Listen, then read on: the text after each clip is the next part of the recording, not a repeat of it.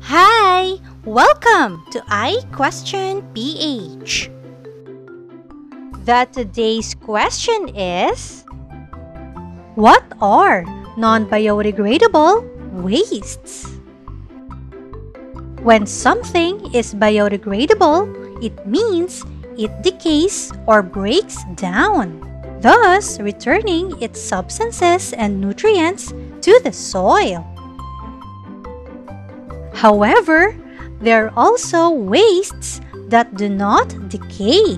These materials can clog drainage and can cause water and land pollution when thrown away irresponsibly. They are known as non-biodegradable wastes. Non-biodegradable substances are more often used nowadays.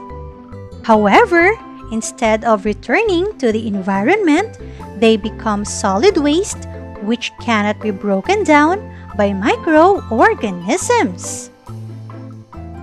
Hence, they should be disposed of properly because they become hazardous to the health and the environment.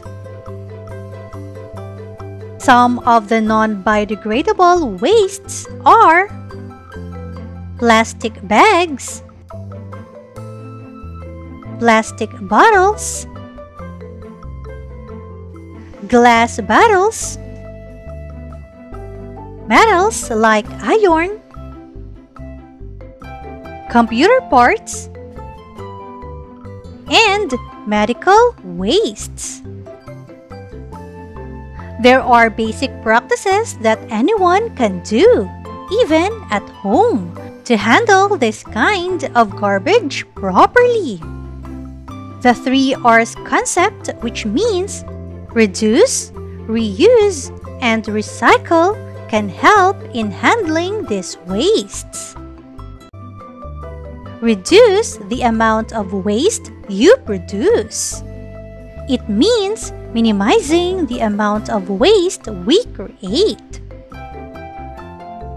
Reuse items as much as you can before replacing them. It means using items more than once.